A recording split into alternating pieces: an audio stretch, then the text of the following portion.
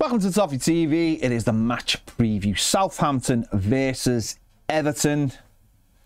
Saturday, 3 o'clock. And this represents, Baz, a good opportunity for the Toffees to get 3 points, doesn't it? Because, I mean, you know, you can pull all the negatives out and spin it any way you want, but Everton going to a team that's won no games this season in the Premier League, only 1 draw out of 9 games, losing 8 Premier League games.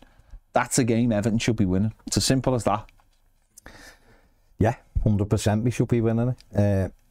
There is always that fear factor that they haven't won a game yet and all of that stuff, but you've got to compartmentalise that and sort of look at it from our perspective of going to a team that has come up, not won a game of football. Last away game we played against the team that had come up and not won a game of football. And we won the game, so it's got to be the same sort of mentality. Go there, exert, you know, the game plan, get at them, and take the 3 points, which are on offer for us. Yeah, because we say it all the time, don't we? There will be loads of, oh, they haven't won a game, so, you know, this one is, you know, here come Everton. Trickier. It's Everton time and all that. It's time for Everton, but yeah, we've got to start looking at things through a little bit more of a positive prism.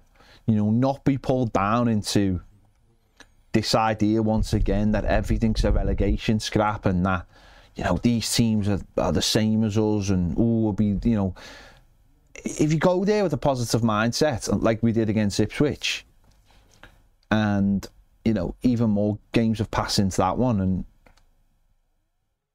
you, like you said there, if you put your game plan in with the experience of the players we've got, because again, when we played Ipswich, you looked at the 2 sets of sides, and I think even though Southampton have probably got players with a little bit more Premier League experience, the way their manager sets them up doesn't really, I mean, it gets the best out of their players, but it also shows that their players aren't good enough at that other side of the game yet. And listen, I imagine as the games pass, they will start to realise that. I mean, they went to the Etihad last week, and a lot of people felt like they were going to be destroyed. But you know, they got a 1-0 defeat, and they had a few chances themselves. But if you go there with your experience and you can execute that game plan, then you should be winning these games. Everton are got far more quality than Southampton. It's just the way it is. They haven't spent tons of money. They've got championship players. They've got some young good players they're trying to develop from there. Russell Martin's a good coach. They play nice football. We saw that in the League Cup game at Goodison with what was pretty much a reserve side for them. They still knocked the ball around really well.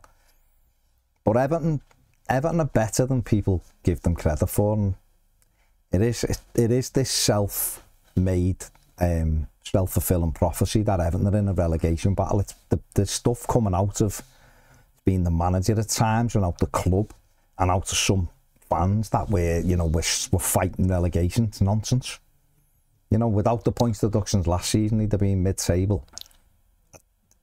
You know, there's no reason. Again, I said it all along, Everton should be between 11th and 14th comfortably this season, and this is the opportunity to do it. It'll be a tough game because every game in the Premier League is tough, and what we did really well at Ipswich was we got the first goal and we sort of built on that. That's still, Ipswich still had a couple of moments, you know, Jack Clark at 0-0, and then obviously they had the penalty appeal, but Everton were able to ride those moments out and then put the ball in the net. And then on the day, Everton should have won by far more than the 2 goals they did win by. Southampton will give you chances, but they do dominate the ball, and we'll have to make sure that we stay in shape, and then when we counter-attack, make sure we're ruthless enough on the counter, and we do that, then we can absolutely win the game. Are Southampton doing what you thought they'd do this season? You know, in terms of where they are, or did you expect a little bit more of them? Because it's always hard to gauge, isn't it? I said before the ball was kicked that the 3 promoted sides would do well to get 30 points. Because I just think it's nothing against them. It's just the chasm now that was money from the Premier League and the Championship. Yeah. And so these teams are coming up. It's really difficult. It's almost like you've got to have a 3-year plan when you get promoted. So it's like, come up, take the money, go down, reinvest it, build that squad. So when you come up the next time, you can invest a lot more money in players to keep you there. And occasionally, of course, there'll be one that survives it. But we saw last season, teams come up and go back down. You know, Luton had a real scrap. Burnley, 100-odd points in the Championship, come up and couldn't, you know, won the second game or something in April, or whatever it was. They really struggled to get to grips with it. Luton seemed to have the best go, but even them in the end were 26 points, were woefully short. You need to have a situation where, funny enough, it is a situation like that this season, where a couple of the teams in the Premier League have tough starts themselves, and you don't let that gap get away from you. So while you're learning to bed back into the Premier League, or learning as a new team to bed into the Premier League, those teams aren't getting away from you. And there is a case for that this season, that there are a couple of, you know, down at the moment, Wolves and you know, Palace were down there, you know, till they won and stuff. So if you can bed in and get that experience, but it is tough, isn't it? And then when, obviously, once December comes and there's a lot of games and it stretches your squad and injuries and suspensions, it becomes really, really tough. But do you think they'll, regardless of what happens, do you think they'll continue just doing what they do with Russell Martin and allow him to try and build the side? Because I think we saw this from Sheffield United last season, where they sacked the manager, and I don't know what they gained from that. Because you just said there, if you're going to do it over 3 years and you're going to build a plan, you know, and have some kind of sustainability, you have to be allowed to build and grow, a bit like Fulham have actually done, you know, with Marco Silva going down and then bringing them, you know, you have to be able to... He didn't take them down. No, I know, but I'm saying when he brought them back, I think that process was already in place. But I think for them, I think for me, I wouldn't understand the idea of letting someone take a team forward, play football, which we've already seen this season. And when we played them in the cup, you know, they kept the ball really, really well, and they do have that. They do have a way of playing which obviously runs through all the players, and it feels like they just need to get, obviously, like we all do, just better players in a few key areas to take the team on a little bit. So do you think it'd be strange if they made a decision like that? Because it has been muted in the last couple of weeks. Yeah, I think the difficulty is, for us, is obviously on the outside looking in. You sort of look and go, I can see what Russell Martin's doing. He obviously brought them up. Like you said, I was impressed with them when they come to Goodison, the way they knocked it down. They just didn't have anything in the final third, which a lot of us are scratching around for. That's where the real quality is, and that's what sort of divides the division up mostly, doesn't it? It's that quality at the top end of the pitch. I can sit here and say, leave him in place, because what else are you going to do? You're going to get rid of him, bring a manager in, try to scrap and fight and get enough points. And that might be what Southampton have budgeted for. Yeah. I don't know. They might have budgeted, no, we're going all in on him because we believe in what he's doing, and it is that 3-year cycle up, big pots of money, try and keep most of the team together, reinvest it, then the next time we come up, we've got another big pot of money, and then we can go and buy the bits that'll keep us up. I don't know. He's not going to change his style. He's already said that. That's the way they play. That's what got them the success. I agree with the Sheffield United stuff. Heckenbottom was doing what he'd done. He hadn't really been given any money to do anything else. Yeah. He got Chris Wilder, he brought him back, but there was no real upturn for him. He won the odd game, but that was it. And then they've gone down, and obviously they're up near the top of the Championship again this season. But would Heckenbottom have done that? Probably. You know, he's off of Preston now, isn't he? So he's doing, you know, a difficult job there, but he's doing all right. So I don't know whether they panic and go, nah, we're not going to sit here. Southampton fans will tell you what their expectations are. But 1 point after 9 games isn't great. No, it's not. And no, it's results always dictate. Of course. Let's have a look at the team that faced Manchester City last week. I mean, when you look at the side in the forward areas, the likes of Camarasa, Fernandes, Dibbling, a lot of young talent there, isn't there? And I've been impressed with Dibbling every time I've seen him. He likes to, you know, he's got that old school way of playing. And Kyle Walker-Peters is always a threat down the right, isn't he? But I certainly think in the attacking areas that, you know, there is young, youthful talent there to work with, to go forward with. And, you know, they've obviously got Lallana in there as that experienced Premier League player to just obviously gone back to his first club, and just to give it that... playing against his boy club. Yeah. You know, just to give them that, I don't know. Experience. Yeah. Yeah, they have. I like Harville Bellersy they brought in from City. Obviously scored against us at Goodison, didn't he, in the Cup? He scored the other night as well, I think, against Stoke. He's a good player, really like him. Flynn Downs in midfield, former Swansea, West Ham player, really, really good. Tyler Dibbling, every time you see him, impressed with him. So they have. Cameron Archer's a little bit, you know, a little bit hot and cold. Little bit unsure on him right now. He's a live wire, he can get the odd goal. So they've got the makings of, you know, good framework there. Lallana is the one who's experienced. I watched a bit of the game last week against City, and City were dominant for most of it, but Southampton were brave on the ball. They like take the ball, and it was the final pass or the decision making which often is the difference in that Premier League level, isn't it? So yeah, they've got, like I said, some good young players, but it's what you do with that. Yeah. Again, we're all looking for that final third. The final third, that's where your real quality is, and Southampton are no different. Well, let's have a look at Cameron Archer's numbers, who someone that we faced last season. Scored, yeah. Obviously for Sheffield United. Played 9, scored 2, XG of 3.47, 0 assists, and big chances created. Zero as well. He's all over the pitch then. Well, he's got pace. He's mobile. He's, you know, Devon's scored a lot of goals, so for him to get 2 in the 9 games is... He's got a third of the goals, yeah. Yeah, so, listen, he's one of those players where he's young, and he looked very promising when he was, you know, in those early formative years, and I don't know if the move going to Sheffield United might have been the right move for him, but he's gone to Southampton now, and I just think he's a threat because I've already seen him score past Everton, and then suddenly it just enters your head, doesn't it? But you know, they don't have a lot of goals, and do they? So it is, you know, he'll continue doing what he does for them. And we have a centre forward that doesn't necessarily score a lot of goals from us, but it's how they work within the frame of a team. No, listen, they've got people. He's just one of another one, isn't it? They've got Adam Armstrong, who scored the other night, but he struggled at Premier League level.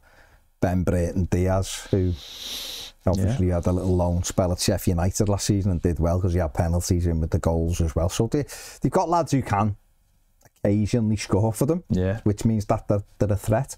Arabo, Suleiman, they've even got Cornell on the bench. Joe Rebo scored against us before. They've actually got more attacking talent on the bench than I think we have most games. Well, we have, because we've got a few injuries, haven't we? But obviously when Schmitty's back and Breuer's back, that'll help us as well. But yeah, you've got to be wary of everyone in the Premier League. You know, we faced Liam Delap the other week, and everyone was talking him up, and he was really poor on the day. So, you know, he'd have had one of his better days, then we'd have had more problems there. So, you know, it's up to our defence to make sure that Cameron Archer doesn't have a good day, or Joe Aribo, or Adam Armstrong, or whoever. You know, Tyler Dibbling, we saw come on a Goodison in the Cup, was excellent. So, it looks a good sound, doesn't it? Let's have a look at Ned's final ever match pack containing the voice that you all want to hear. Ned's real voice, thank God, for the final one.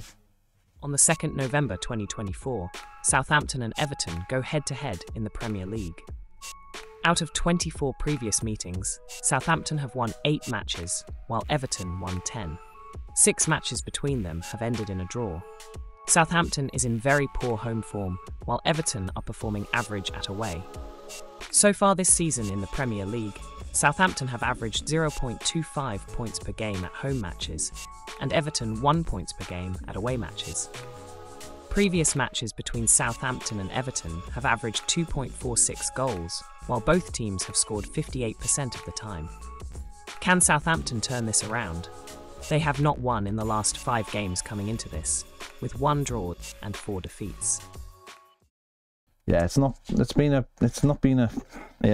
not had a great time down there. We just seem to always do something stupid. It was, I mean, first and foremost, great to hear Ned's real voice instead of the St. Helens accent that he puts on. That's all so faith. That was good. All faith. Yeah, I mean, obviously the last time we were in the Premier League, we won 2-1 at St Mary's. Connor Cody scored that day, didn't he? And McNeil. we had the big Dwight, who hopefully will be available, just so we do have the attacking options. But Southampton, of course, won a Goodison that season as well. So both teams won 2-1, so tough one. Let's have a look at Everton's team from the game against Fulham last week. What are you looking to change in that side then, to get more out of it? Because it's busy last week. I'd bring Jared Brantwaite back in. Yeah. I think he has to come in now. I think there's an argument to play Mangala alongside the Drishagana Gay and Adelaide Decore. He's had a bit of an issue, but he has trained. What would you do if Dwight McNeil isn't available? Well, if he isn't available, you've got two options really. You've got two lads whose natural position is 10, and that's either Jesper Lindström, who hasn't exactly pulled up any trees so far, or Illiman and Jai. But Jai is doing a good job on the left, but Jack Harrison's better position of the two is on the left. So the opportunity is there to throw Lindstrom on the right, Harrison on the left, and Jai behind Dom. Or Harrison where he is, Lindstrom, and Jai where he is. But I think what the manager would do is play Decore.